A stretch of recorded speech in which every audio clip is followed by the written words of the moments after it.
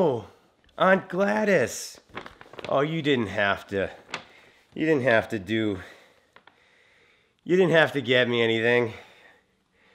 Wow, is this a bathrobe? Wow, great Aunt Gladys. This is really, really nice. I'm definitely gonna wear this. Definitely gonna wear this when I get out of the shower.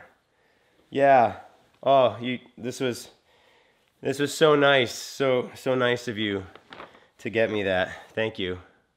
What's up, guys? Welcome back to another day of Vlogmas. Today, we're gonna answer that age-old question, what do you do with that gift from your great aunt or uncle or great great aunt or uncle or your great great great grandmother, whatever the case may be, but you get that one gift where you're kinda not really sure what to do with it. I'm gonna show you what to do.